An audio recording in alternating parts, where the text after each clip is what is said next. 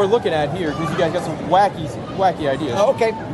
Well, you know, from our perspective, what we're looking at here is a centre that offers the fun of climbing rather than the sport of climbing. So everything that you see in here is offering a different kind of climbing experience, whether it be tactile, whether it be cognitive and trying to work out different ways of climbing, or whether it be people just having a mechanism of coping with vertigo and working at height. You know, so it can be physical, it can be complicated, or it can be just coping with your fears. But everything is different, and it's different materials, different angles, different ways in which you hold on to things, different visual appearances, all different colours, different lights, different noises. So it's just got a sort of a magnetism about it, which is a curiosity that drives everybody, whether they be children through to adults. It seems to press the button.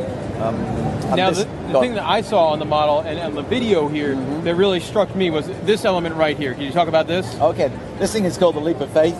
And what happens is that you have to climb up those steps, you step onto a big platform, and then you've got to take that leap of faith. You've got to jump from the platform onto this big balloon thing here, or onto this trapeze here. I didn't even see the trapeze. Yeah, and you're just jumping through the air really to try and grab it. And if you miss it, then these little units up here, which have the ropes that are attached to you, are the belay points that lower you down nice and gradually. So you're dropping at about 6 feet per second into a comfortable fall on ground. Now, when I walked by earlier, the other one that I was like, what is this thing? It's this giant sort of skateboard ramp over here. Yeah, that would be good fun if it was a skateboard ramp, but it's good fun anyway. What you've got to do is you've got to lie down on your back here, put your arms up behind you, and then cling on to this little element over here that is down there with you, and then somebody presses a button and that starts getting pulled up on its wire.